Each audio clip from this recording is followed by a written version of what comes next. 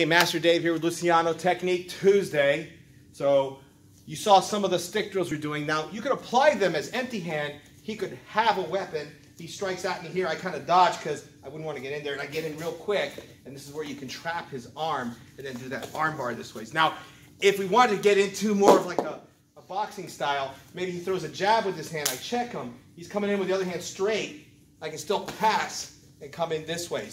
Trap this way, or if I want to do those karate style stuff where I can turn here and upset his balance, that movement there. So it all connects. All right, thanks guys. We'll see you on the next one.